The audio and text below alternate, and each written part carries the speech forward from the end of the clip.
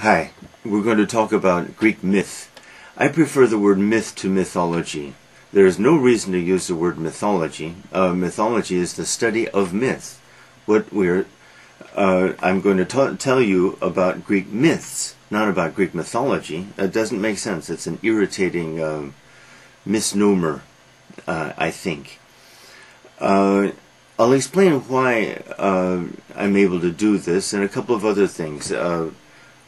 Dr. Shin and I did an autobiographical tape or two, I know, but I'll explain something. When I taught for University of Maryland for many years, I used to do what was called Greek mythology. That was the name of a weekend seminar. Now this meant that a student could take the course, which lasted from Saturday morning to Saturday, 9 o'clock Saturday morning, let's say, to 5. And then Sunday, 9 to 5, also in theory. For me, the course ended Sunday morning, so I taught all day Saturday, and plus Sunday morning, and then Sunday afternoon was the test. And they were free to go after the test. It was great for me. I did it 8 to 10 times, so that I could do it quite naturally. The way I can talk about myth here is a result of that. Of course, it cost me some effort to put that together, but I developed a sequence so that I didn't really need notes or anything, and that's why I'm able to do that here. I haven't done that, I guess, for 12 or 13 years, but of course I've done portions of it in my high school, especially AP English class. Generally, the reason why I'm able to talk about things at great length is that I've taught them many times, especially for Maryland. Maryland was such a wonderful thing for me because the program allowed me to teach a great variety of courses. The only criterion was whether enough students would enroll in the class or not. And I had a kind of following, so usually my courses went, as we said, that is, happened. Because I was able to request courses, I requested things that I wanted to know more about, prepared them, and so it was wonderful. Anyway, Greek myth. This is the kind of tape, I mean, I'm just going to be telling story after story after story.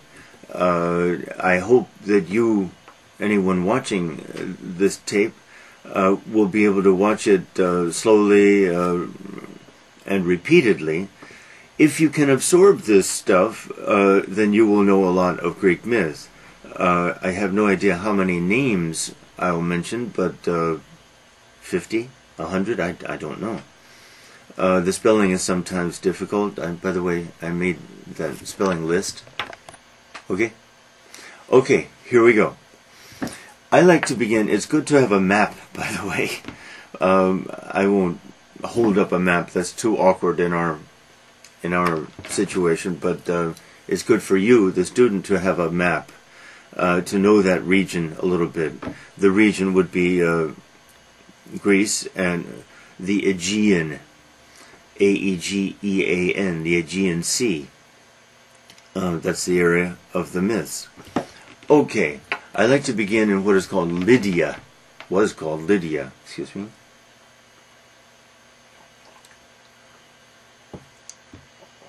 Lydia was in Asia Minor.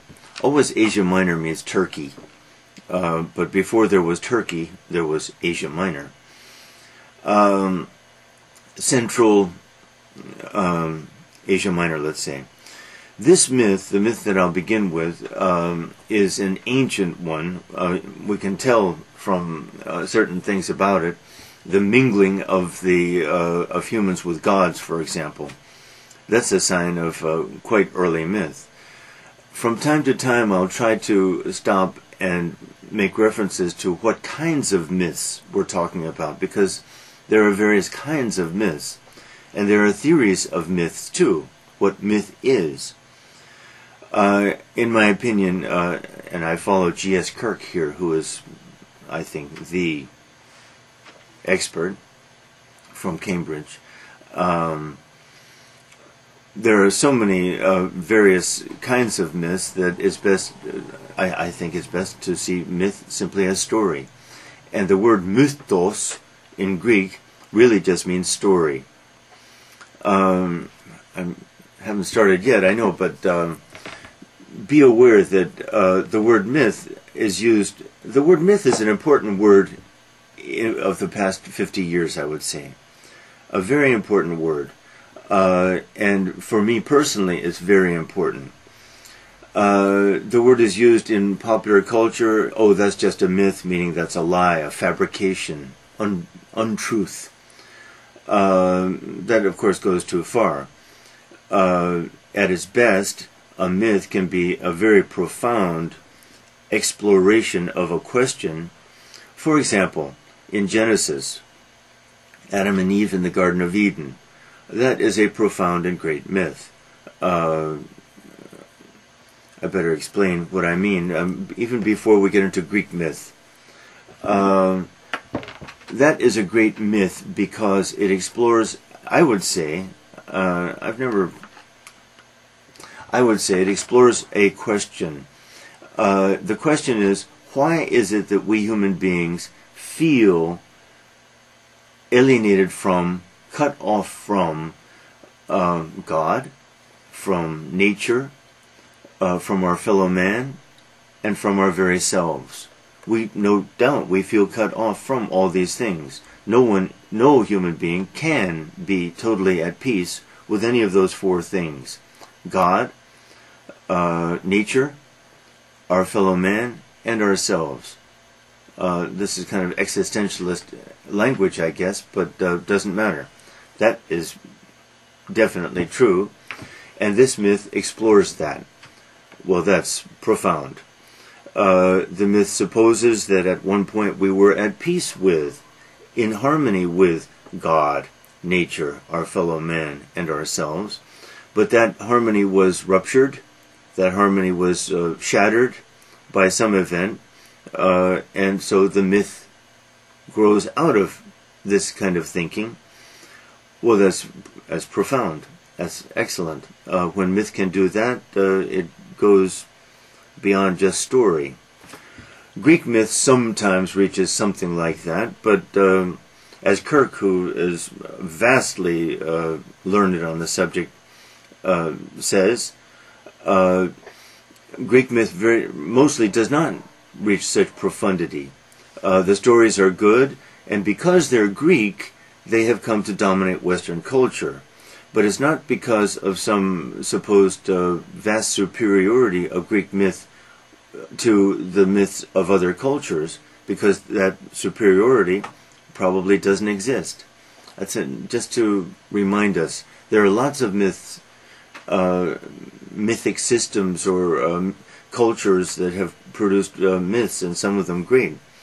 In my opinion, a measure of greatness, of the greatness I at least am looking for, is that Genesis myth of Adam and Eve. Myth cannot do better than that, I think.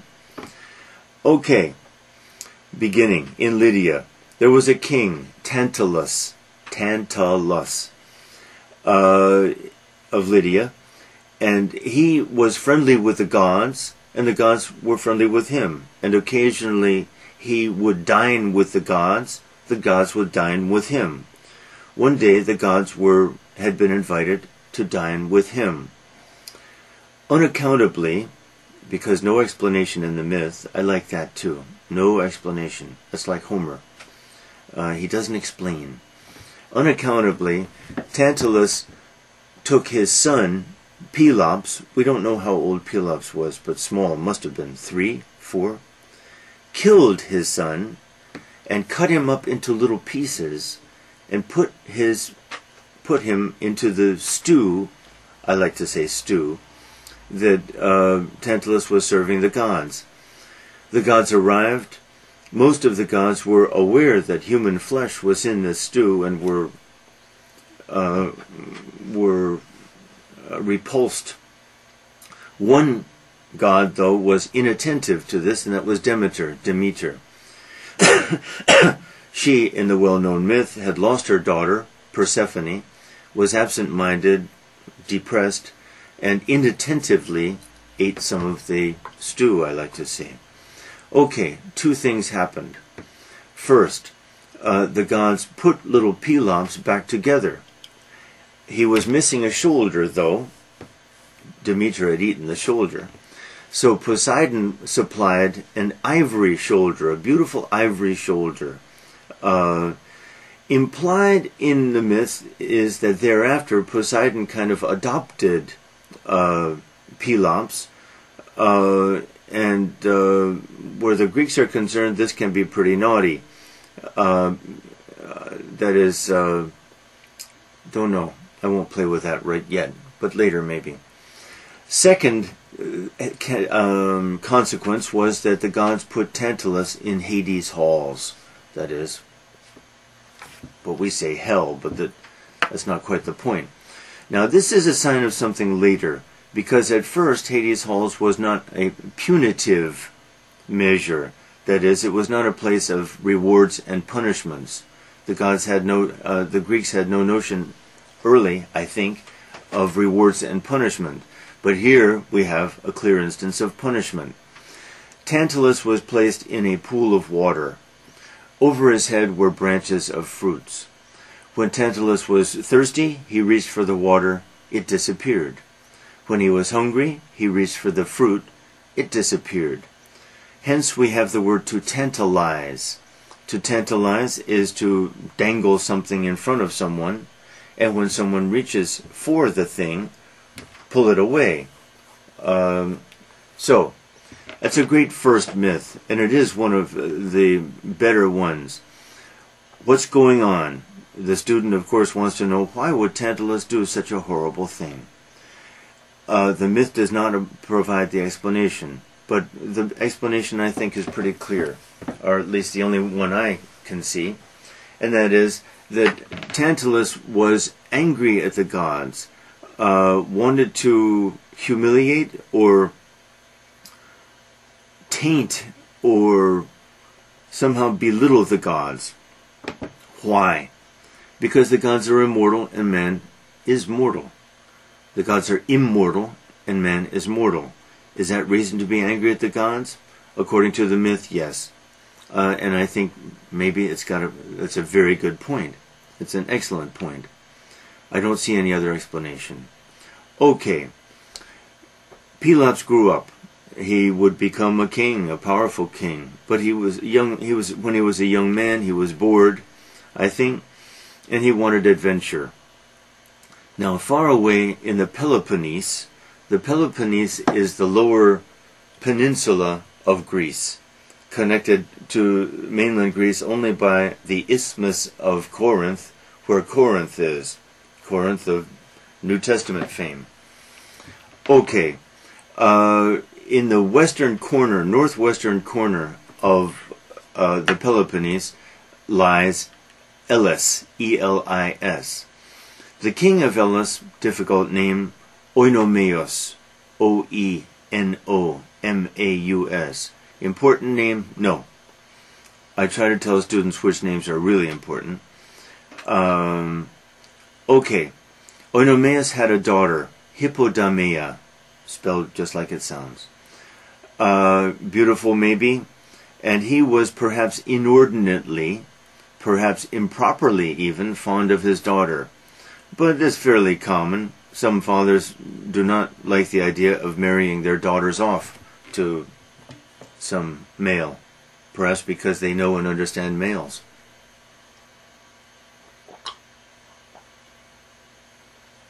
Excuse me. Okay, so Oenomaus had made a rule that the prince, had to be a prince, who would marry his daughter would have to defeat him in a chariot race. He had a very good chariot and very good horses. He even had a charioteer named Myrtilus, Myrtilus. Myrtilus was the son of Hermes. Wow. Okay. But Pelops had some very good horses too, because Pelops was the favorite, perhaps the minion, I used that word the other day, of Poseidon. And Poseidon is the lord of horses.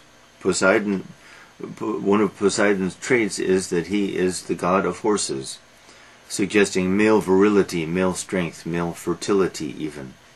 So Pelops had some very good horses. But he wanted a sure thing. By the way, the princes who had lost the chariot races previously had lost their heads as well, and their heads were arranged on a wall there, 12 heads, always 12, magic 12 in myth, 3, 12, these classical numbers, which to me adds to their charm. But when we unconsciously let these numbers dominate our thinking, I think it's kind of silly. It's a level of superstition, in my opinion. But anyway, so Pelops wanted to be sure. He contacted Myrtilus, the charioteer, and he said, "Look, Myrtilus, I want to win this race. What will you do? What shall I do for you to get you to help me?" And Myrtilus said he wanted to spend the first night, the wedding night, with the bride. Whoa! But Pelops unflinchingly said, "No problem." Okay. I love to tell this myth. So, what Myrtilus did was he changed the linchpin, a pin necessary to the connecting of the chariot to the horse, the braces. A linchpin was normally iron even by that time. Changed it to wax. Well, wax in the heat of the race would melt, especially at the key turning point, because the chariot, the track was a very oblong, extreme oblong, elongated course, and the race normally was out and back, and the course could be as long as a mile, let's say. But the key was that dramatic 180-degree turn. At that point, the linchpin would melt, the horses would go one way, the chariot would go another way with tremendous force. He would be killed, almost certainly. That's exactly what happens. Oenomaus, the king, is killed. So Pelops is going to marry Hippodamea. He marries her. And then after the wedding, Myrtilus comes to Pelops and says, "Do you remember your promise?" "Sure, Myrtilus. Come on over here. I want to talk with you." He takes him to an edge of a cliff, picks him up, and throws him off the cliff. Myrtilus dies. But before he dies, he puts a curse on Pelops and on the house of Pelops. And most curses in Greek myth and literature are effective. One reason why curses are so effective, by the way, is the fear. If the culture believes in them, then the fear of the object of the curse is a powerful force in the realization of the curse. Okay, so Myrtilus, remember, son of Hermes, goes down to his death, but that curse is around. Pelops and Hippodamea produce 2 sons, and they are important. Atreus, Atreus, and Thyestes, Thyestes. These brothers grow up. Now Myrtilus, it seems, has a little relationship on the side with a nameless nymph, with an anonymous nymph. With the nymph, though, he produces another son, Chrysippos. Chrysippos grows up as a beautiful boy and his father's favorite. Now, I'm going to tell a story that links basically the Argive. There are 2 main cycles in Greek myth. The Argive cycle, which has to do with the Peloponese, which we've been much involved in, and the Theban cycle, Theban. They're equally important. these two cycles of myth seldom contact each other. Once for our purposes, they contact each other significantly. And so I'm going to interrupt my Argive tales with this tale of Theban, because this is the time for it. The prince of Thebes at this time was Laius, Laius, let's say, young man. He wanted to visit Elis, where we are, Pelops. Don't know why, but this was common among royalty especially. They all knew each other. They visited each other. Many times they were relatives. Laius visited Elis. Laius, young man, 20, 22, saw Chrysippos, the beautiful boy. Just had to have him. Abducted him. Kidnapped him. And on the chariot. Pelops knew that this had happened, pursued, and of course Pelops has the great horses. Pelops overtook Laius, took his boy back, Chrysippos, and put a huge curse on Laius. And the curse went like this: may you never have a son, or if you do ever have a son, may he kill you. This is the origin, for those of you who know it, this is the origin of the Oedipus myths. Because, of course, Laius will have a son, Oedipus. And, of course, that son will kill him. The efficacy of these curses is an interesting feature of myths. So that the student, when the student sees someone curse someone, the student can be pretty sure that curse will come true. That curse will be effective. The Greeks and most primitive or semi-primitive cultures literally thought the curse, when the words of a curse were uttered, those words assumed a shape, became kind of like a deity, a spirit anyway, and that spirit pursued the object of the curse. So they took curses pretty seriously. Back to our Argive cycle, back to Elis. The boys grow up. Hippodamea, the queen, hates Chrysippos. But a caution here. In Greek myth, we seldom see what we call sexual jealousy. That is, the wife who hates the rival. Sexual jealousy, romantic love has very little to do with these royal weddings. Love even has very little to do with them. After all, these royal matches were contracts made formally between states, much more formal than arranged marriages in Korea, for example. The wills of the participants were hardly even consulted. Anyway, sometime I would like to linger on that Pelops-Hippodamea marriage, because it began heatedly enough. Pelops wanted to marry her, wanted to have her, but certainly it did not end well. Okay, Hippodamea hates Chrysippos. Why then? Mainly because she thinks that Pelops will make Chrysippos the next king, and that means her two sons are out. And if she's still alive, she's out too. That's why. So she persuades her sons to kill Chrysippos. So Atreus and Thyestes kill Chrysippos. Of course, Pelops is heartbroken by this, and he banishes his two sons. By the way, obviously, I would say the curse of Myrtilus has come true. Pelops is now a broken man. He has lost his favorite son, he has lost his only sons, and he can just grow old with this wife who must detest him as he probably detests her. That curse was a pretty good curse. Okay, meanwhile, Atreus and Thyestes wander because they've been banished. They wander in the direction of Argos. Argos is more or less in the center, off to the eastern side of the Peloponnese. Near Argos was probably a village, a small town, but the small town needed a king.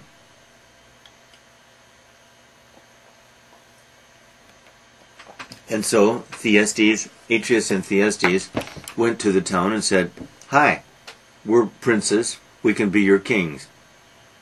They say, "We only want one king. How shall we choose? Whichever one of you can do the best tricks can be our king." So, now the story gets complicated, but this is important. And I realize this can go on for many hours now. I see my pace here. Maybe I'm talking in too much detail. We'll see. Okay, so Atreus was married. His wife was Erope. Not important. Aerope. Atreus had some golden fleece, which he had received from Hermes. Well, this means that curse of Myrtilus is still working, I would say. Golden fleece. So, who can do the best trick? Atreus pulls out, or he says, "I can show you some golden fleece." "Wow, show us." He goes to his bedroom, looks under the bed, or whatever, for the box. The box isn't there. Thyestes says, "No, no, no, no. He's lying. I have the golden fleece," and he shows the golden fleece. "Hooray! Thyestes, he's our king." Atreus, angry. What happened? It seems that the wife of Atreus, Erope, has been having a love affair with her brother-in-law, Thyestes. She betrayed her husband, stole the golden fleece, and wow! Of course, Atreus is angry, and he complains bitterly to Zeus. Zeus says, okay, it's not fair. Tell them you can do a better trick yet. You can stop the sun for 24 hours in the sky. Stop. I can stop the sun for 24 hours in the sky. Okay. Boom. The sun stops. Atreus is our king. Hooray! Atreus is our king. Now Thyestes is out. Atreus banishes his brother. But he gets to thinking, wait a minute. Banishment, that's too soft. I want to really punish him. So he invites his brother back for a reconciliation. They will make up. All is forgiven. And let's have a feast. And they have a great feast. In the stew, Atreus cuts up the two sons of Thyestes and puts them in the stew. This happens 3 times in important times in Greek myth. Don't think that it happens that often, but already in half an hour you've seen it twice. Thyestes eats his stew. Then, only afterwards, Atreus says, "By the way, what wasn't that meat delicious?" "Yeah, what was it?" "Your sons." Ah! Moment of horror, which will have huge consequences, and Thyestes curses his brother. This is the feast of Atreus, famous in myth, and the curse of Atreus, which was also famous in myth. And it will be felt especially by the sons of Atreus, especially by the son Agamemnon. Okay. So, then Thyestes, who's still alive, wanders.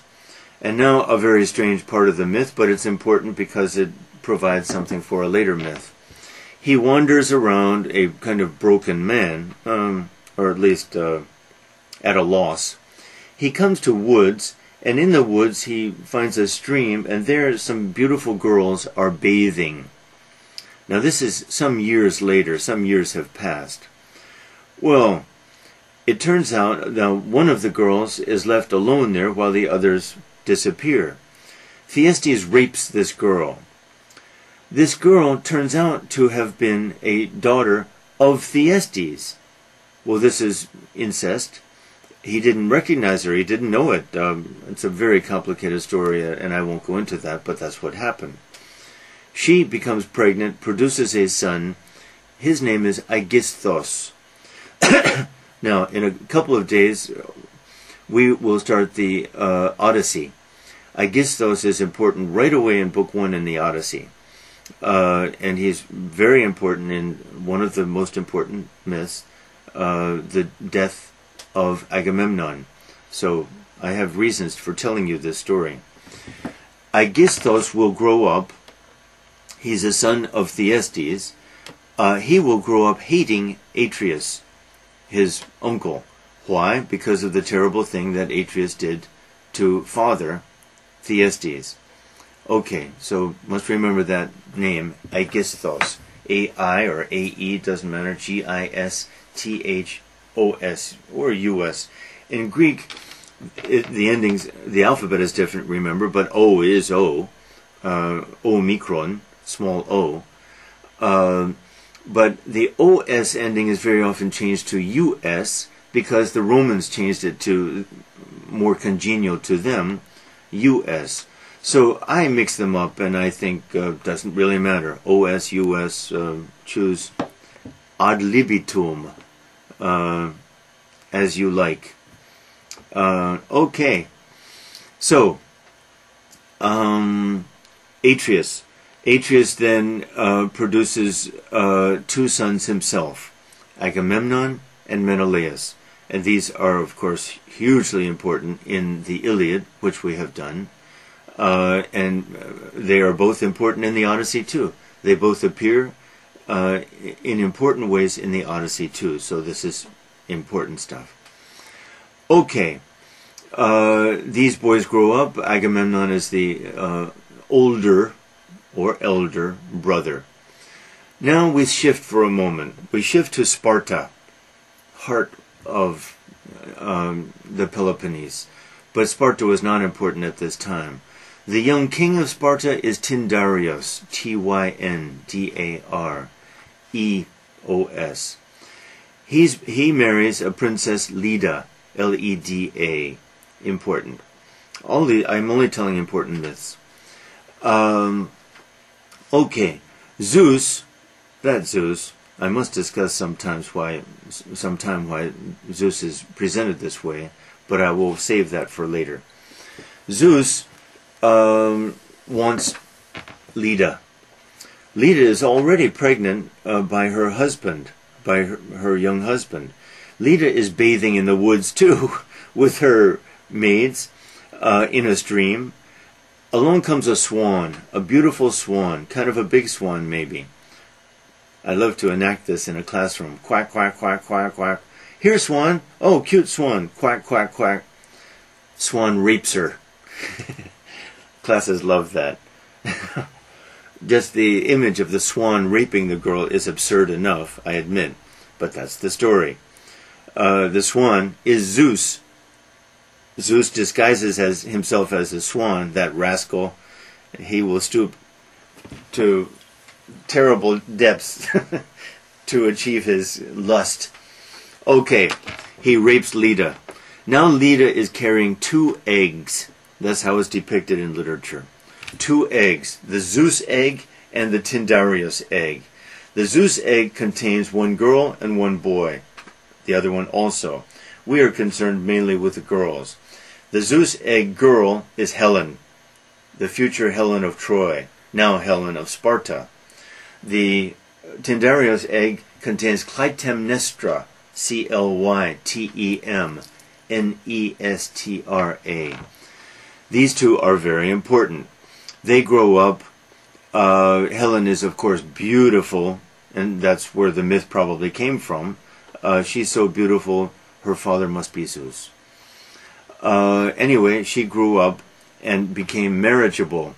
Tyndareos had an idea, because when she became marriageable, all the princes of the Greek world came to Sparta. They wanted to marry her.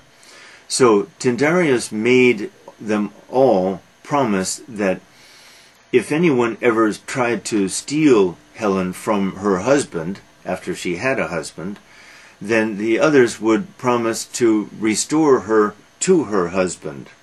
They all swore. This is key, because this will be the making of the Trojan War. Then she chose Menelaus. My God, Menelaus? Why? Well, cynical people like to think that beautiful women almost invariably choose mediocre males. True, I'm not so sure it's true. It's a consolation for the males whom whom they don't choose, perhaps. Okay, so Helen of Sparta marries Menelaus of Argos. Clytemnestra, her sister, marries Agamemnon of Argos. So two brothers marry two sisters. Hugely important, and it's easy to remember. So Menelaus settles in Sparta, he as kind of the king of Sparta. Clytemnestra goes to Argos to be the wife of Agamemnon, the older brother, who of course became the king of Argos. Vast wealth, vast power. These were Mycenaean kings. The Mycenaean Empire was very important.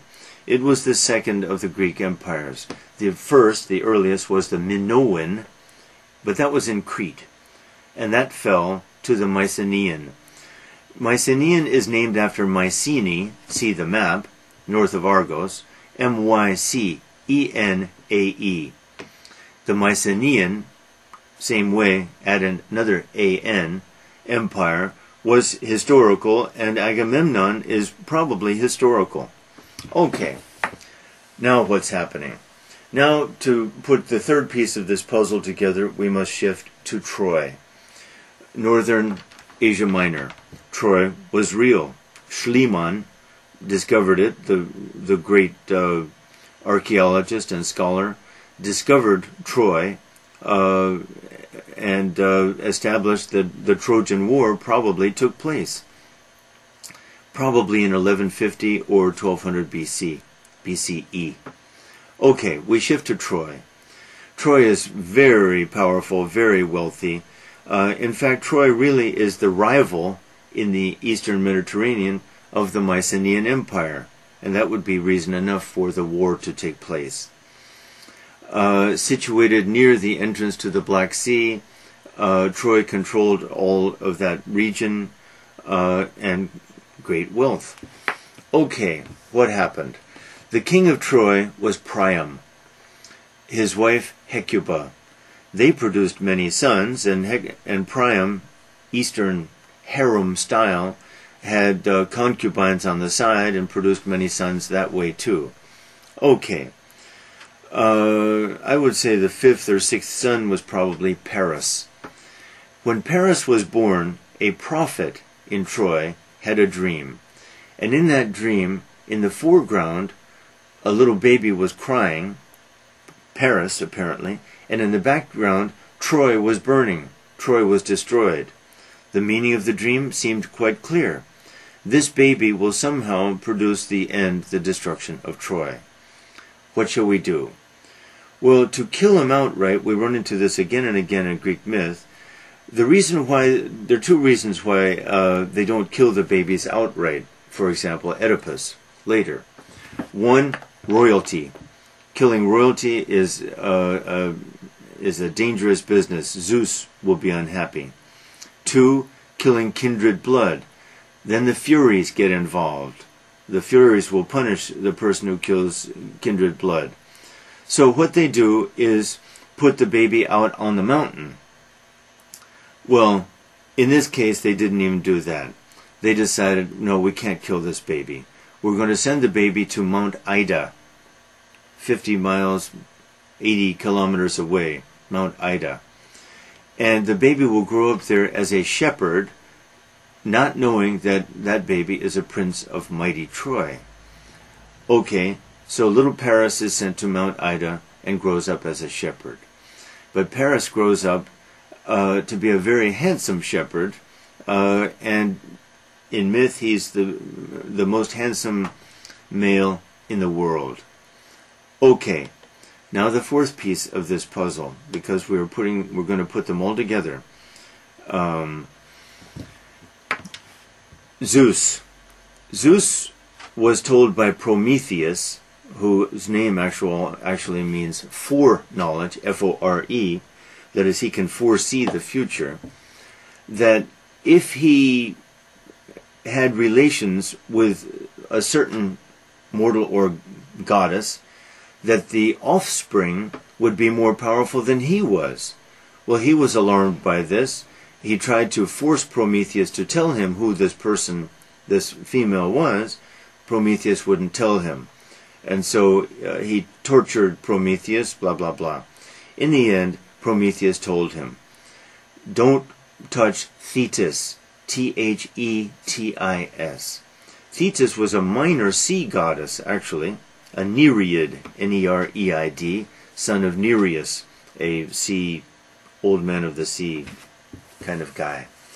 So Zeus, to be safe, married Thetis off to a mortal chief, or warrior, Peleus, P-E-L-E-U-S, because that way he could be sure that the offspring would not be a threat to him. Okay, the wedding of Peleus and Thetis was a famous affair, because the gods attended, and the most famous mortals attended too. Heracles was there, Hercules, and many others.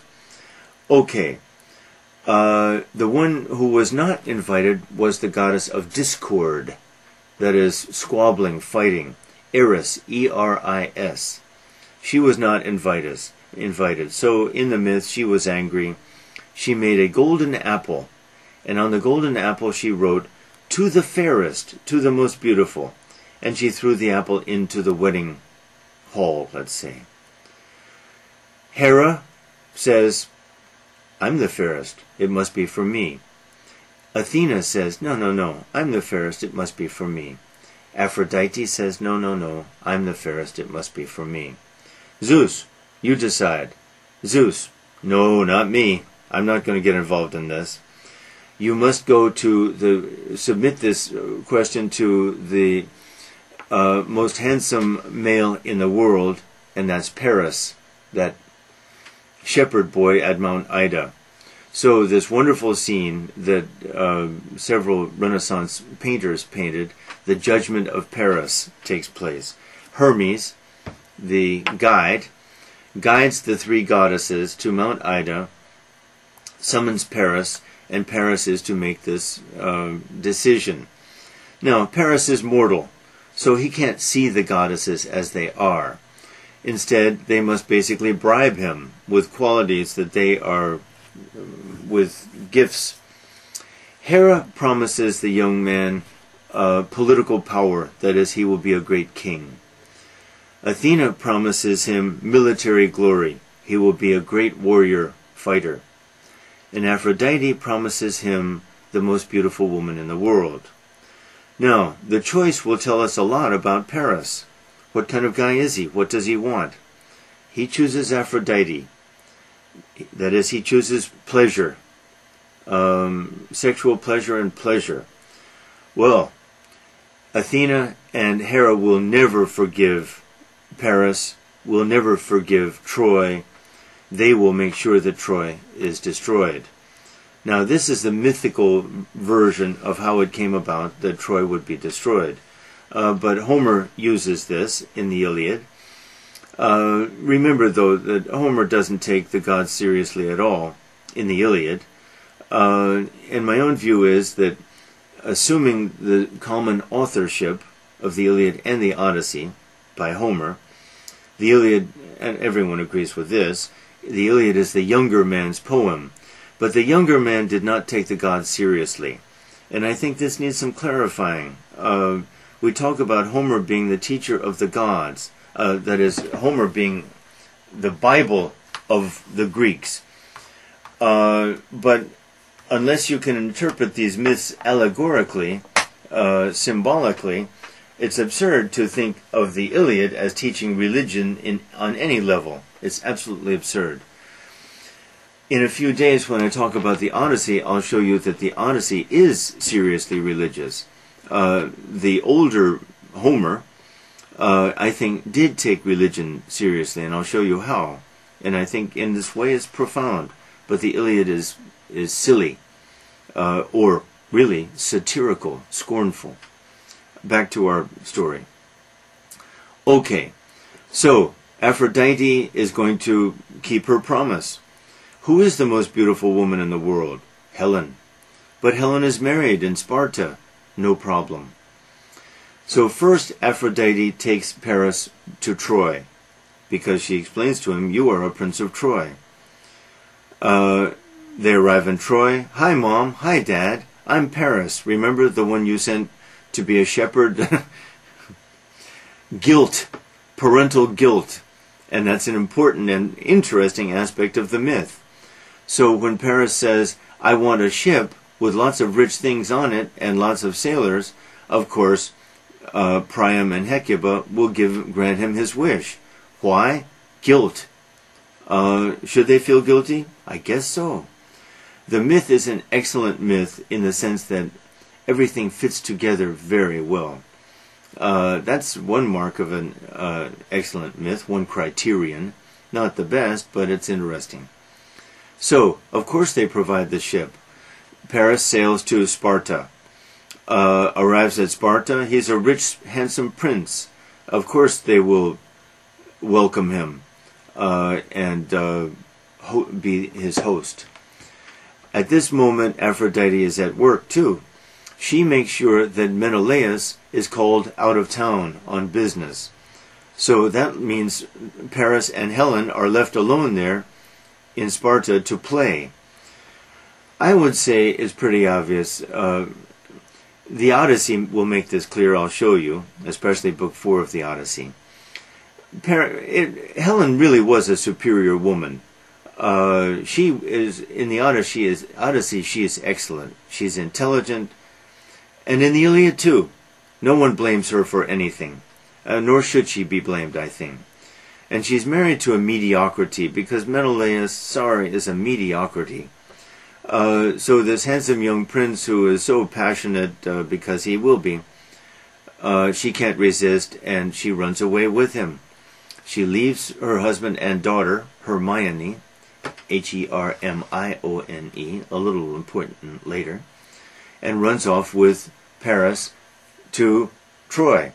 In some versions of the myth, she's forced. You choose.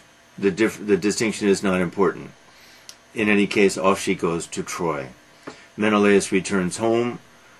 Dear, I'm home. No wife. Well, he remembers the promise, and we have to remember it too, that was made by all the Greek princes. If this happened, they would all get together to win her back. Menelaus is in no position to enforce that promise, but his brother Agamemnon is. So he goes to his brother Agamemnon in Argos and says, look, here's what's happened. I want her back. You help me get the princes of Greece all together to win her back. Agamemnon loves this idea. And this is a little important too. Because Agamemnon, who has everything, he is an emperor, does not have military glory, and he wants military glory. And here's the moment for his dream. If he can lead the expedition against Troy and win that war, he will win military glory. And that's just what he wants. Excellent myth. Excellent. Psychologically excellent. And that's what I'm talking about. That's a good way to put it. Psychologically excellent myth. Okay, so a couple of attempts are made to prevent war. I think I've told you this before in telling you about the Iliad. In Book 3 of the Iliad, we hear about this. Menelaus and Odysseus go to Troy to try to prevent war. And Menelaus speaks, and then Odysseus speaks, and his words fell like snowflakes. Wonderful, wonderful. So, attempts are made, but unsuccessful. There will be a war. Agamemnon goes around gathering the Greeks, and there are a couple of little myths that are interesting about how two, especially Odysseus and Achilles, the two greatest really, tried to avoid going on this silly war, because really the war is silly. What has happened here? A woman left her husband. Is this cause for a war? No. And they know it will be a long war. But they're caught, because all the pieces of this puzzle fit together pretty well, I think. Okay, Agamemnon goes to get Odysseus. Odysseus feigns madness, F-E-I-G-N, pretends to be crazy. Now he has recently gotten married to Penelope. They have a young son, so they've been married for a year or two. He certainly doesn't want to go off to Troy. He feigns madness, but Agamemnon, with the help of Palamedes, name not too important, tricks Odysseus, because Odysseus, to show that he was crazy, was plowing in the field, but he would sow salt in the field. Well, nothing will grow from salt. In fact, it will kill the fertility of the land. But they put the baby, Telemachus, in front of the horse, and when Odysseus, if he's crazy, he'll just keep going. But if he's not crazy, and they know he's not crazy, he will stop. He stops, he's caught, Odysseus will join them. The second famous myth, Achilles. Achilles' mother, Thetis, of course, knows what will happen, and she wants desperately to keep Achilles away from that war.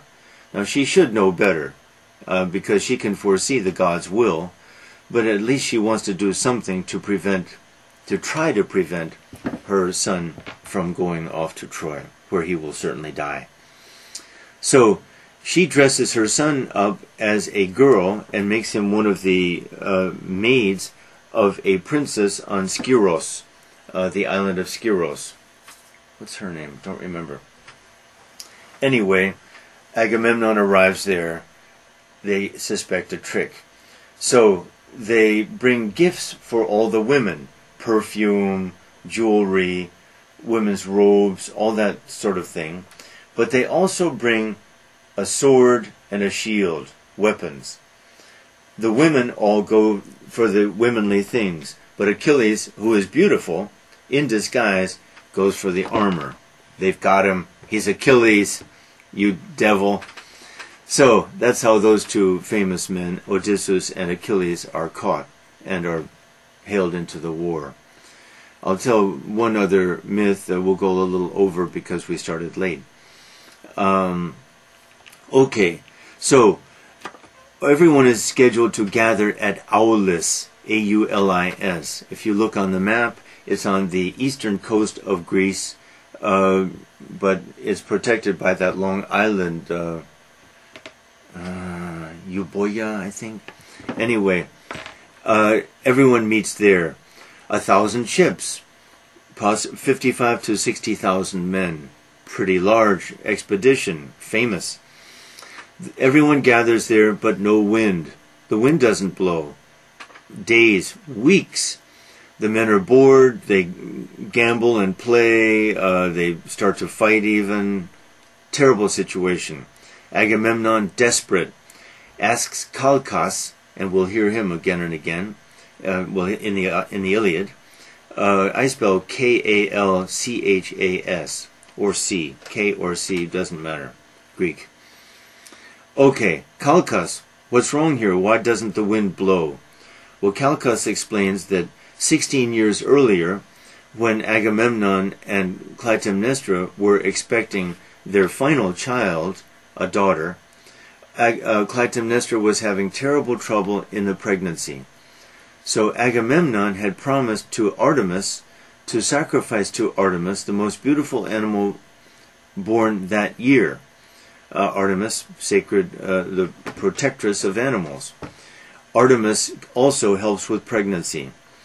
So Artemis helps, the baby is born, Iphigenia. Iphigenia. Beautiful name, Iphigenia.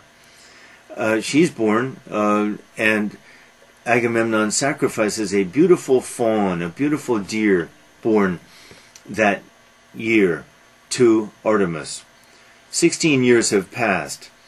Now, Calchas explains that Artemis is angry because the most beautiful animal born that year was Iphigenia. Well, that's beautiful. That's an interesting thing. Animal or creature, let's say.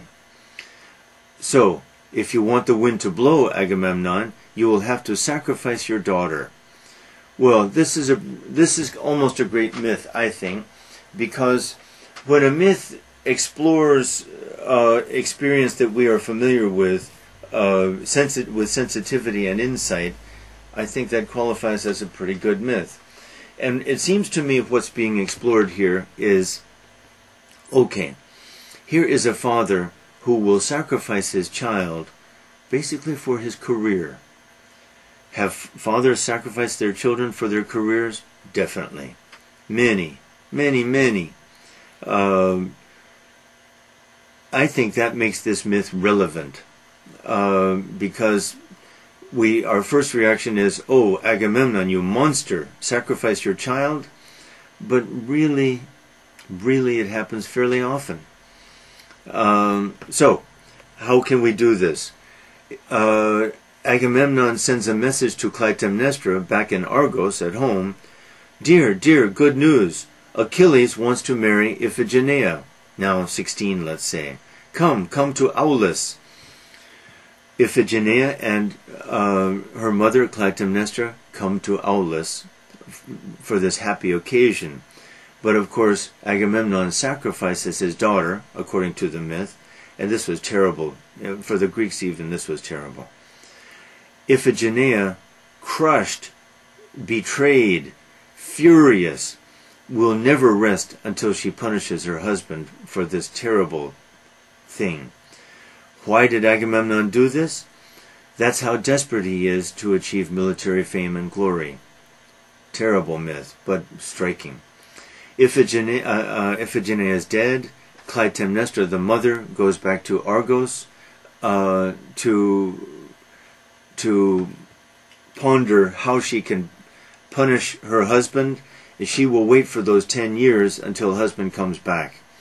And psychologically, one of the most interesting parts of all these myths is Agamemnon's awareness of what awaits him when he goes back. And really, I think, although he hesitates to go back, he goes back. What can he do? And I think he goes back knowing, expecting to die.